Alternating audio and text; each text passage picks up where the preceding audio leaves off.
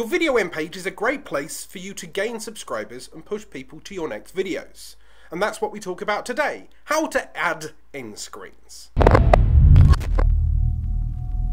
Now, the end screen is this wonderful feature at the end of each and every one of your videos where you can highlight your subscribe link and your own suggested videos.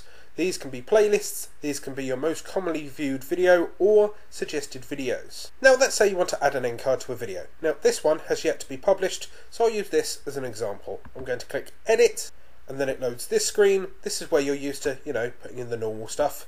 You have your title, your description, your auto filled in description and your tags. But up here you have end screen and you will be met with this page. Now this rather nicely freezes you in the last 20 odd seconds of your video. Now if your video is smaller than 20 odd seconds then you won't be able to add an end screen, so the last 20 seconds is what you can kind of apply annotations to. You can either use a template. These are the pre-made stuff that YouTube suggests to you. These are places where you can kind of put two videos, you can put a subscribe button, you can put a specific layout, that kind of thing. These are good if you want to set up your own style if you're not quite sure, or in my case I have my own end card, so I'll scroll forward to at the point where my end card kind of steps in, which is there.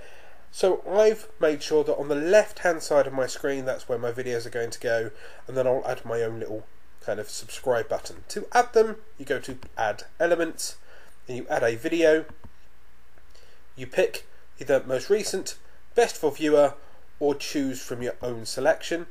Now most recent, that will automatically feature all of your most recent videos and that will update itself no matter how many videos you update since you doing these cards. Best for viewer, what will happen is YouTube will suggest one of your videos that is best based on that viewer's previous history. So if they seem to have watched a lot of your podcasts, or this is a podcast, then it might suggest another podcast, or choose from your own videos. This you can specifically choose any of your own videos or any of your own playlists, okay? And then that way if you're talking about, I don't know, for example, how to get your first 1,000 subscribers and the video suggests how to get your first 100, then you can pick the video that's how to get your first 100. I suggest, just to get started, that we used most recent, okay?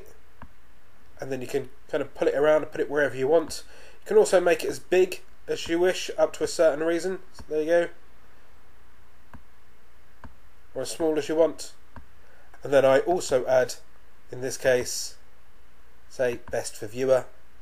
There is a limit, by the way. You'll notice that there's red marks around the boxes. That means that they can't overlap. And then I suggest a subscribe icon, okay, which once again, as it plonked itself over here, I'm going to drag it to there, right, and it'll be your own little icon. You can test what these look like by going to preview, which is this thing here.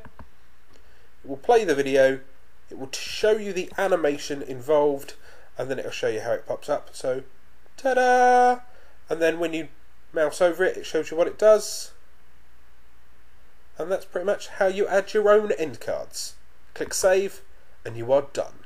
So that's how you can add end screens to your videos. For more tricks and tips, there's a free PDF up here and in the description down below. Hit subscribe for 2 videos each and every week. Hit that notification icon so you're alerted next time I go live. Go out there, start creating.